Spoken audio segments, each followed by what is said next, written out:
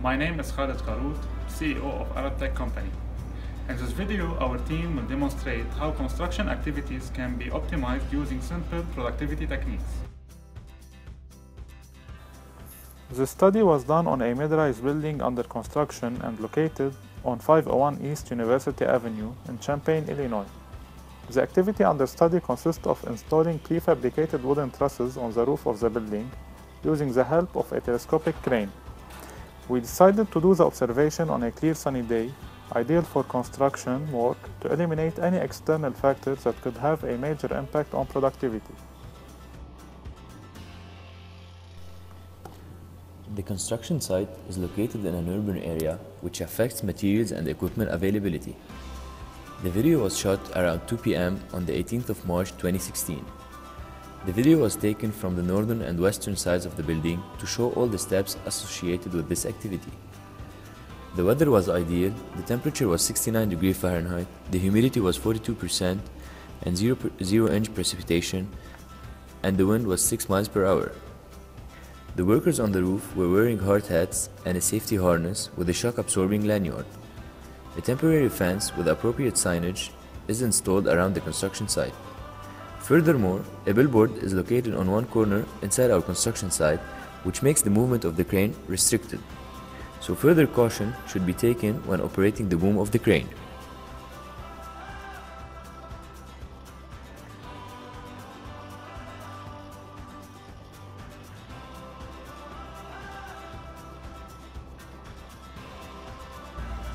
Our team of engineers is going to observe and analyze the installation of timber trusses on the roof during the construction process.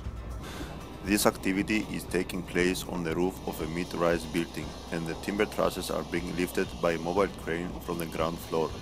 The use of telehandler is necessary in order to transfer the timber trusses from the storage area close to the mobile crane.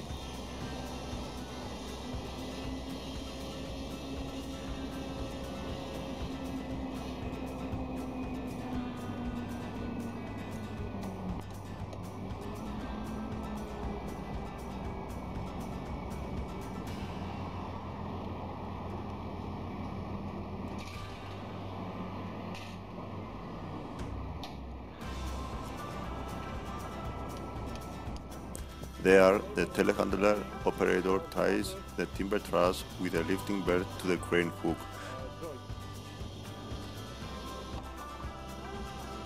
One carpenter or two carpenters are working here.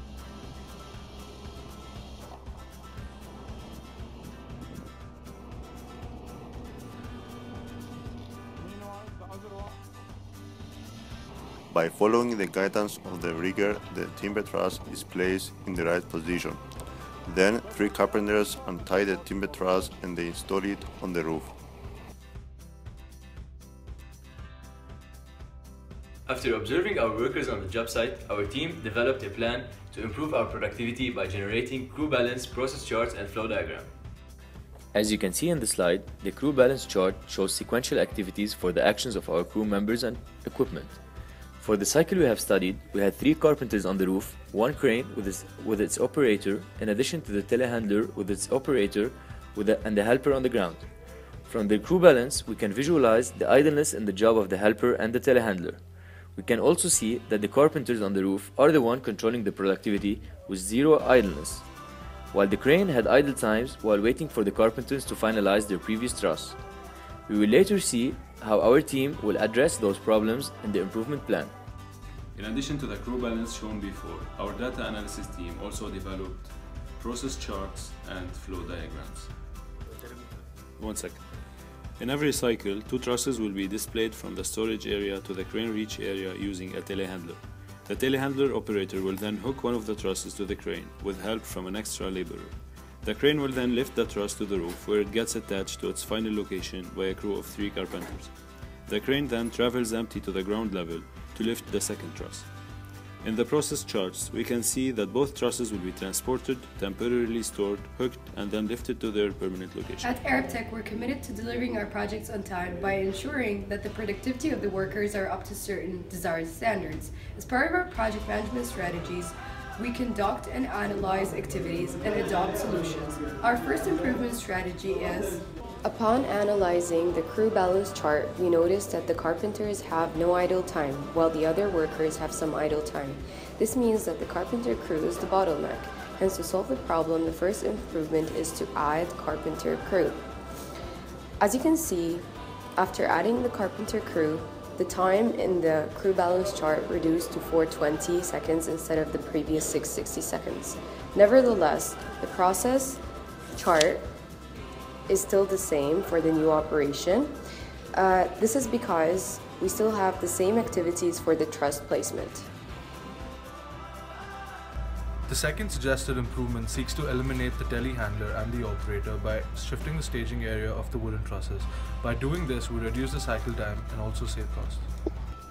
According to the second suggested improvement, we relocate the wooden trusses to the staging area of the crane. By making this improvement, we can eliminate the need for a telehandler and an operator, thereby reducing costs for this activity significantly while maintaining the same cycle time. By this improvement, only the helper would be needed to tie the wooden trusses to the hook of the crane. The crew balance chart on the slide helps us visualize this improvement and shows the reduction in labor and the need for an extra telehandler and its operator. So the third suggestion is the combination of first suggestion and second suggestion. It will reduce the cost of the process and it will reduce the idle time of the crane. Here we have added the crew of 3 carpenters and changed the staging area of the frames. As a result, the cycle time decreased from 660 seconds to 420 seconds. Also, the telehandler and its operator are eliminated, which results in decreasing the idle time of the helper. It can be seen in the flow diagram that the crane lifts the first frame and transports it to the location of carpenter crew number 1.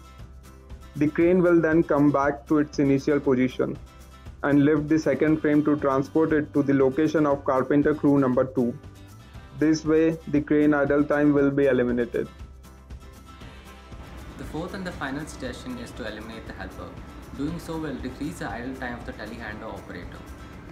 After careful analysis, it was determined that the helper and the telehandler operator are idle for most of the time.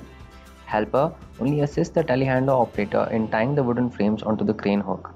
The operations performed by the helper can be easily done by the telehandler operator.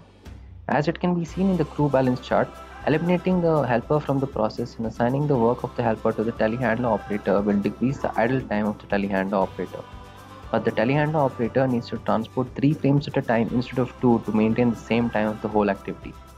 The process chart and the flow diagram for this improvement is as shown. We found that the optimal improvement does not always correspond to the strategy with the lowest cost. Instead, it corresponds to the strategy with the lowest cost per unit. The values for the cost of labor and equipment were retrieved from RS Means 2016. The total cost per cycle calculations are displayed in the table shown. Both the lowest cost and the shortest duration correspond to improvement number 3, which suggests that we add another crew of 3 carpenters while storing the trusses within the telescoping crane's reach.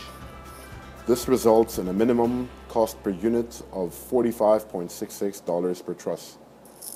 Although we incur additional costs from the addition of the second crew of carpenters, the overall cost was decreased thanks to a considerable decrease in the cycle time. In conclusion, our productivity analysis and optimization team was able to come up with 4 improvements based on the crew balance, the process chart, and the flow diagram. Each improvement led to a different production rate and cost per unit. The most optimum improvement was achieved by the addition of a crew of 3 carpenters and storing the trusses within the crane reach. These adjustments resulted in a production rate of 0.47 man-hour per truss and a unit cost of $45.56 per truss. Compared to the observed process, the production rate was found to be 0.55 man-hour per truss and a unit cost of $64.87 per truss. This means the production rate is improved by 14.5% and the cost rate decreased by 29.6%. The results are based on the assumption that the initial storage of the wooden truss can be located closer to the crane to eliminate the need of a handler and consequently to a handler operator. In case the storage relocation is not feasible due to unknown site logistics, a plan B will be based on the addition of a crew of 3 carpenters only.